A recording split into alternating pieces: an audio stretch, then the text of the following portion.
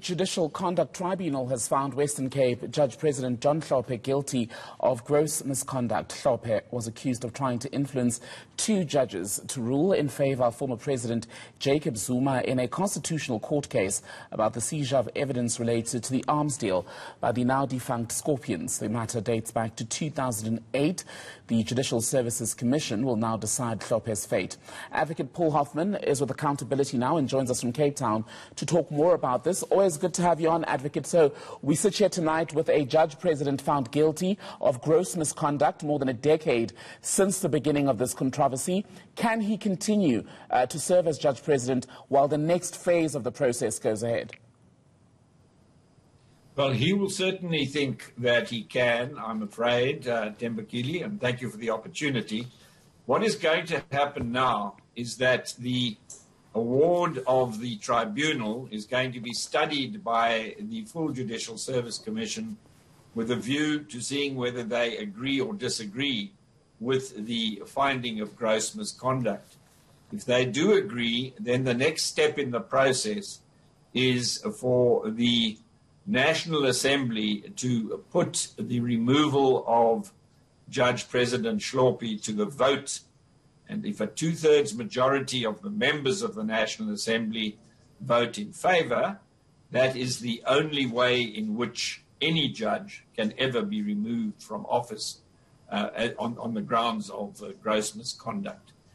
The likelihood is that Judge Hlophe, having fought every inch of the way since 2008, will seek to litigate the outcome not only of the Conduct Tribunal's award, but also of any steps that the Judicial Service Commission takes against him.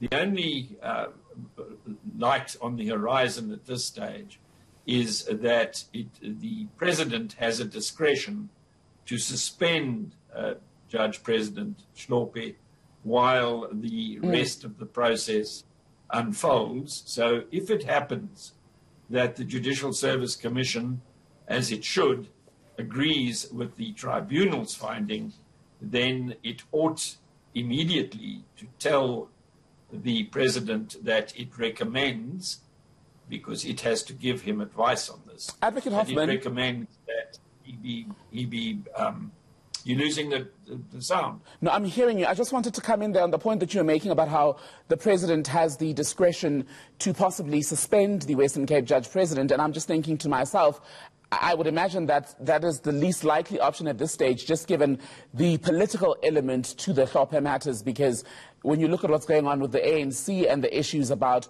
who is for the Cyril Ramaphosa camp and who is for the former President Jacob Zuma, whose name is central in the Hlophe matter, Ramaphosa would indeed be caught up in further political controversy, wouldn't he, if he just immediately moved to announce a suspension? He cannot immediately move to announce a suspension. He has to do it on the advice of the Judicial Service Commission. That's the way Section 177 of the Constitution is worded. But I would suggest, contrary to the position you're taking, that with the judiciary under siege at the moment, and in order to protect its dignity, its effectiveness, and its impartiality, it's imperative that if he's not prepared to stand down, Judge Hlophe should be put on suspension without delay, because any time that he spends on the bench from now on with the finding under his disciplinary record is going to lead to all manner of problems in the administration of his division and in the adjudication of disputes that he sits in. So I would think that the President will be hard-pressed not to suspend should the Judicial Service Commission agree with the findings of the tribunal. I suppose then the Judge President could argue, as he's done already publicly, that even with this long-standing controversy hanging over his head, the court that he oversees, he said, runs effectively. There's little to no backlog as far as the dispensation of justice. So why would this separate element then interfere with the day-to-day running of the courts?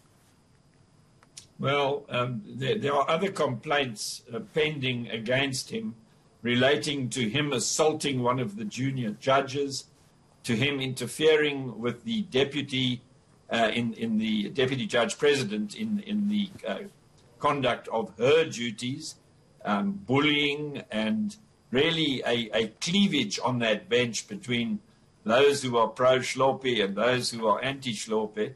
Some of the judges have been able to stand up and say that his leadership of the bench is intolerable. Others seem to be prepared to tolerate it because they fear that he will somehow outlive all of the disciplinary proceedings that have been taken against him, as he has done since 2008. And of course, the judge, when he appeared at the hearings late last year, had said that he did not seek to influence Justices Jafta and Gabinde. He says he had conversations more on principle of the discussions that they were having around the case, rather than the facts and merits, and seeking to direct them to rule in a particular way. Where is the line between those two positions? How clear is it? No, I think that your question is a good one, and I think that the tribunal has dealt with it very thoroughly. He conceded that it wouldn't be proper for him to discuss his own finding with the judges who are sitting in appeal against the finding that he has made.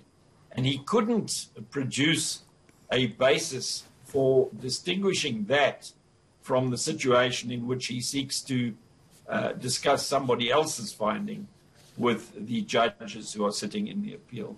It's simply not on, and it's a reflection on his lack of background and experience in the practice of law. Yeah, I'm afraid he got promoted too far, too fast, and didn't know the rules of the game by the time he felt free to interfere with the workings of the Constitutional Court when he should never have even considered. All right, Advocate Paul Hoffman with Accountability Now, thank you so much for your time tonight.